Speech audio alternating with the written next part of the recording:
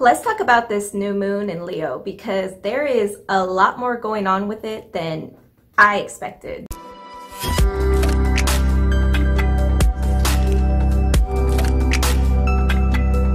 Hola my beautiful lotus flowers, welcome back or welcome to my channel. If you're into nerding out on everything astrology, spirituality, and self-transformation, this is a community for you. Today's video is all about summarizing the general energy of the new moon in Leo. I just want you to keep in mind that I will not be going over all of the current planetary transits because that is a lot, but I will be going over the transits and the energies that are relevant to the moon directly at the time of the new moon in Leo.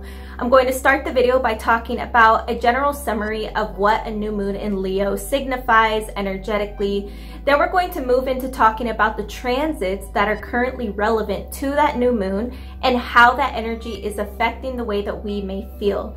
We're going to finish off the video by talking about my general summary and conclusion and some guidance for you during this time, because you're probably going to need it. There's a lot of energy going on. And if you're not sure what the new moon tends to signify for us and you want more information on the moon phases, you can go back and watch this video because I will not be covering that here, okay? So that link will be in the description, and there will be a little link right here for you in case you want to go watch that first, because it may make this video make way more sense. Let's start off by talking about what the new moon in Leo's general energy will be. Overall, new moons signify new beginnings, a new start to the lunar energy, and allows us to start making progress towards our manifestations. It's a time to really set intentions on things that we are working towards, things that we desire, so on and so forth.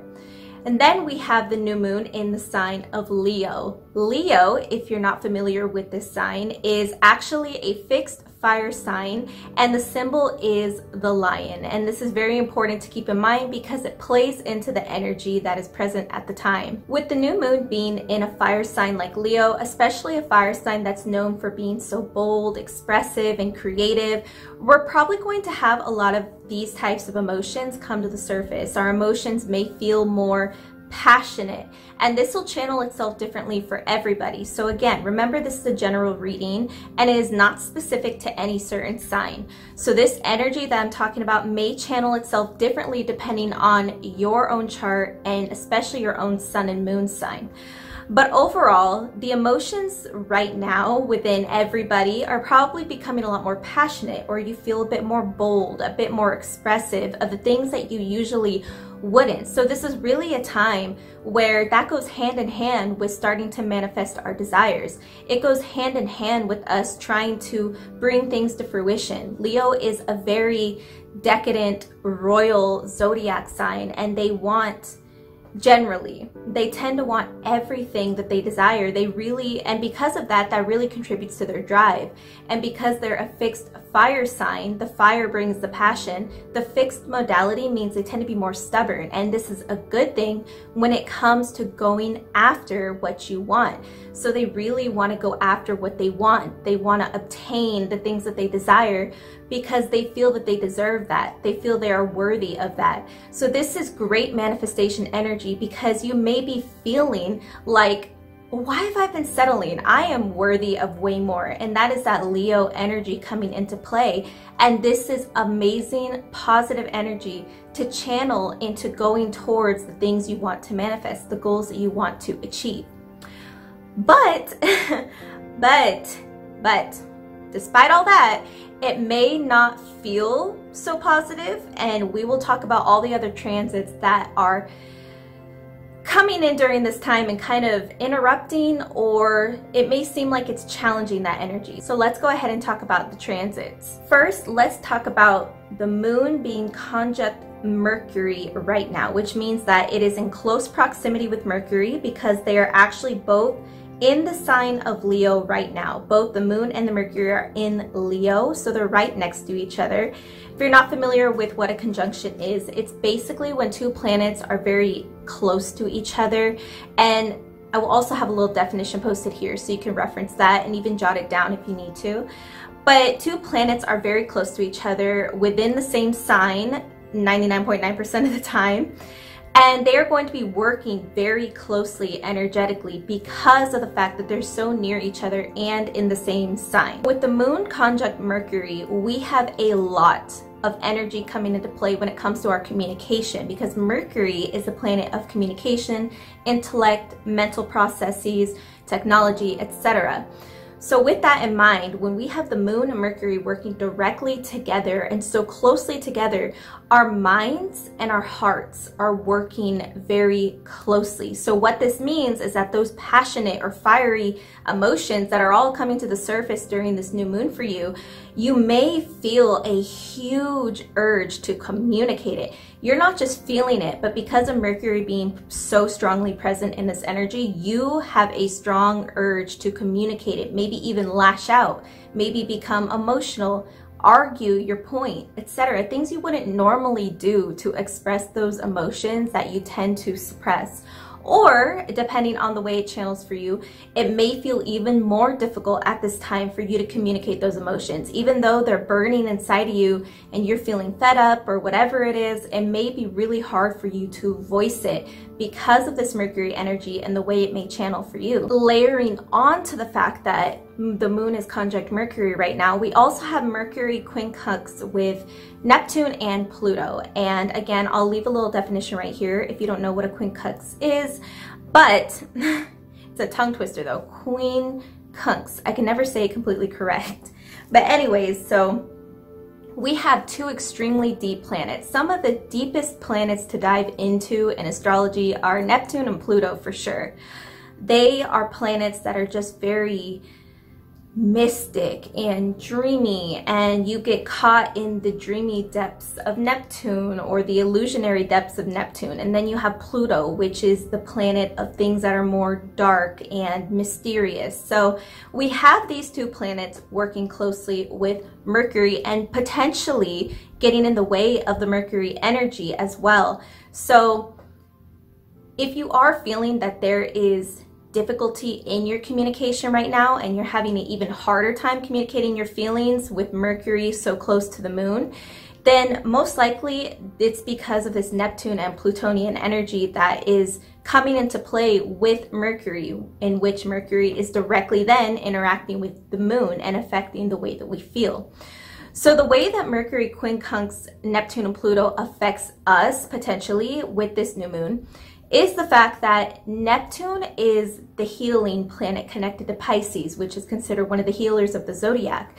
So what this means is that you, in order to really truly express yourself the way that you feel you need to, the way that you need to in order to move forward with your life, whatever that may be, through relationships or career, financially, whatever it is that this is relevant to in your life, in order to move forward, you may need to express yourself, and Mercury is pushing you to do that.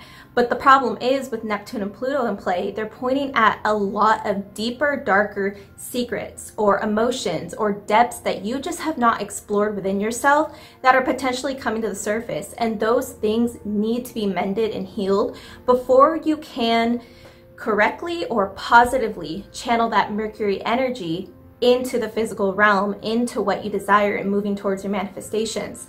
So if you have certain things that you have been working towards and you are planning to set the intention and the manifestation on this new moon for that thing, but you're kind of feeling like it just never happens and you're like, I'm worthy of it though, like I deserve it, I know I deserve it, and you don't know why you can't seem to move forward, you need to look really deep, because Neptune and Pluto with Mercury are bringing these things to your mental forefront. They're bringing all of these things that you need to heal, all these things that you need to mend and come to peace with inside of you. They're bringing it to the forefront of your conscience through Mercury. So you need to pay attention to that at this time, because in order to move forward and actually make those manifestations happen, those deep-rooted issues or negative thoughts or whatever it is inside of you that's holding you back, they're coming to the surface and you need to recognize them, honor them, and somehow work towards healing them. So maybe with this new moon, you can work and do some healing practices and set the intention to heal yourself don't focus so much on, when we manifest, we focus so much on manifesting physical things, becoming a better, like, you know, version of ourselves and everything. But we focus so much on the physical realm of that we forget that we should manifest our own healing and whatnot too. So Neptune and Pluto are bringing these deeper, darker secrets of ourselves that we may never want to face, but this new moon is bringing that energy up and forcing us to potentially face these things. If you're enjoying this video so far, please be sure that you don't forget to leave a comment down below talking about how you felt during this new moon and if this video is helping you as well. And be sure to like, subscribe, and hit the bell so other people can see this video just like you who want to know more about the new moon. The next major aspect that we have to take into account is the fact that the moon is opposite Saturn right now, which means they're directly across from each other in the zodiac chart, in the zodiac wheel. Saturn is the other planet that is extremely deep and complex when it comes to astrology. Saturn, Neptune, and Pluto are by far the most complex and, I guess, mysterious planets of astrology. You can do years and years and years of study on them and discover so many things about them. They're very, very interesting planets, and having all three of them so strongly in play directly with this moon is bringing up a lot of potentially difficult emotions and mental thoughts and everything to the surface, which is so insane because Leo tends to be seen as such a positive sign. It's associated with the Sun card, which is right behind me, the Sun tarot card, because it's associated with positivity, optimism, making things happen, manifesting, celebration, etc.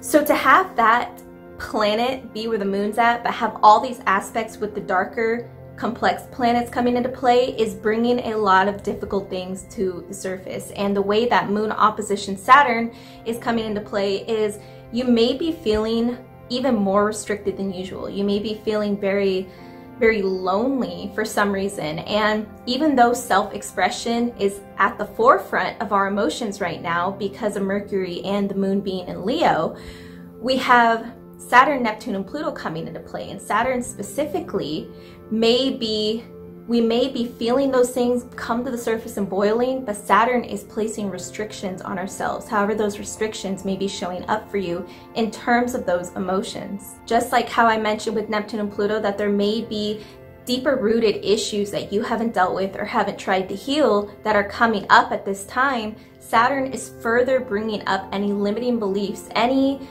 social constructs or any insecurities, anything that has played into your psyche that has held you back and restricted you from manifesting what you want and from moving forward in your life positively. Those may be coming to the surface right now too. But that is not all. We also have, on top of the moon opposition Saturn, we have moon squaring Uranus right now as well, which is even more insane. So we literally have all these planets bringing up restrictions and limiting beliefs and deeper emotions and complexities. But then we have Uranus, which is trying even harder all at the same time to break us out of those boundaries we've placed upon ourselves.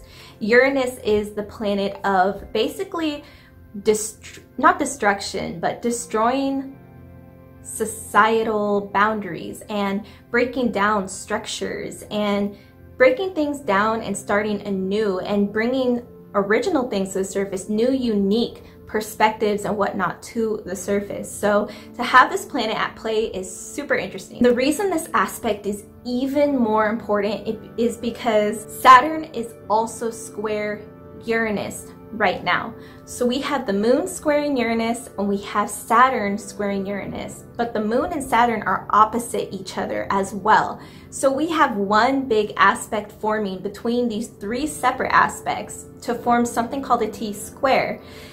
And a T-square is generally seen as a little bit more of a challenging aspect, but the planet that is highlighted in this situation, because it's the planet that's being aspected by the two other planets, is Uranus. So this is bringing Uranian energy to the forefront of this new moon as well. Because we have Saturn, which is generally the planet of traditions and restrictions and boundaries and whatnot, squaring the planet that is meant to break all of that down, we have two opposing energies coming head to head once again. And we have seen a lot of themes with Saturn and Uranus the past year when it comes to planetary transits. So they're just going head to head once again with this new moon. Bringing the new moon into this equation with Saturn opposing Uranus and all three of them interacting with each other basically just means that people are fed up. People are fed up. You personally are probably fed up with things that you have been dealing with things that you have allowed to hold you back. This is a breaking point for so many people, and it has been a breaking point because this planetary energy has been present, but it's just becoming a lot more personal with the new moon highlighting our own emotions, because we have seen this happen collectively. We've seen people breaking out of boundaries and trying to do new things and accepting new things and being more unique in their life paths. We have seen this. This has been a very Uranus themed time in every person's life overall. But now with the new moon, with these types of new moons happening with these aspects, especially directly interacting with this aspect, it's even stronger right now, and it's more deeply connected to our own personal emotions than ever before, especially because, again, Leo tells us that we deserve more. We're worthy of more. It makes us feel like, you know, we haven't been living the life that we deserve, or it's pushing us even more to live the life that we feel we deserve. So everyone is fed up.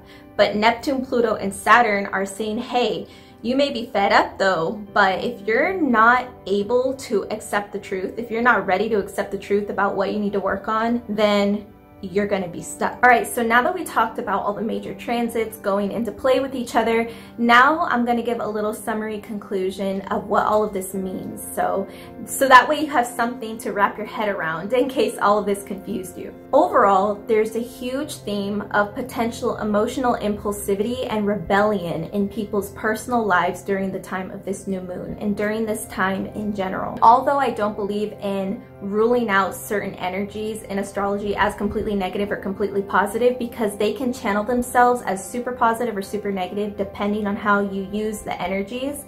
This energy can be very overwhelming. It can feel very strong. It's like the universe is giving you a massive shove, and if you're not ready, if you're not bracing yourself for it, then that shove might send you off the cliff. You know, you may end up saying things that you regret, doing things that you regret because you're being too reckless. There's a lot of potential reckless energy. You do deserve more. Leo is right in calling you to do what you deserve, to live the life that you want. And there's nothing wrong with that calling and feeling like it's time to make a change. But because we have so many very strong planets at play, bringing up some very, very deep, complex energy within everybody, then it can easily turn into something that actually puts you back instead of taking steps forward. So the real power in being aware of this energy is the fact that you won't allow it to make you take any steps back in your life. You'll use it to move yourself forward, but you just have to be ready for it. And the biggest thing that I think you have to be ready for in this new moon is to face the truth about yourself. We all have ugly truths that we don't want to face, and Neptune, Pluto, and Saturn are going to be amazing at making you face those, especially because they are all interacting with the moon. They are all interacting with our emotions right now. Literally, the moon is the emotional nature behind the way that we live. So all these planets are literally screaming at you, giving you the answer to what you need to work on, where you need to heal, where you need to create positive change. And if you pay attention to it, if you slow down, and I highly recommend during this time, this new moon, to do a lot of healing practices. The biggest practices I recommend for this new moon are healing practices. So if you're going to do a new moon ritual, do something that is nurturing to you and allow yourself to slow down and listen. I would say for this new moon, instead of focusing more so on, you know, you can do self-care, of course, but don't just focus on like self-care. Really focus on maybe like journaling about the things you've been feeling, because this energy is going to be present and it probably already has been present for you. So journal about the things you've been feeling. Let it all out in some way. And journaling also gives you a physical thing to look at to help you make sense of everything you've been feeling. And once you journal it and get it out, you can look at X, Y, and Z and go, okay, these are the things I'm struggling with. These are the things that once I work on those and heal those, it's gonna allow me to move forward positively. Don't neglect, whatever you do, don't neglect the things you feel, and don't allow them to consume you. Don't allow them to consume you. Only allow them to work hand in hand with you because they are speaking to you for a reason. Again, if you enjoyed this video, please, again, do not forget to like, subscribe, and hit the bell because it helps me reach so many more people just like you. And if you want more content, you can head over to the LaBlue Lotus Facebook community where we talk more about using astrology, spirituality, and self-transformation. Link will be in the description. But for a more personal side of the journey here on YouTube, you can go to my Instagram to see more of my personal life, and you can also watch these videos until I release a new one to learn even more about your astrological and spiritual journey. Until I see you next time, thank you so much. Adios.